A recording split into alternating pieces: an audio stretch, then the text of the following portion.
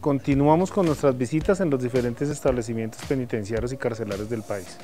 Nos encontramos en el Buen Pastor, en la ciudad de Bogotá, donde verificamos básicamente 3 líneas de acción. La primera, infraestructura, seguimiento a cerca de 1.000 millones de pesos que se están invirtiendo en áreas de sanidad para generar cupos de aislamiento para COVID, para mejorar las condiciones de la atención en salud en el establecimiento, aspectos relacionados con la adecuación de los sitios de almacenaje de la entrega de alimentos, al igual que la intervención en varios de los pasillos y corregir problemas de cubiertas y de fugas de agua que se presentan en este establecimiento carcelario. También de primera mano miramos la prestación del servicio de alimentación y dialogamos con la población privada de la libertad con relación a la atención en salud. Continuaremos con este proceso como el que estamos haciendo hoy acá en el Buen Pastor, un establecimiento que tiene casi 1.800 privadas de la libertad y que deben tener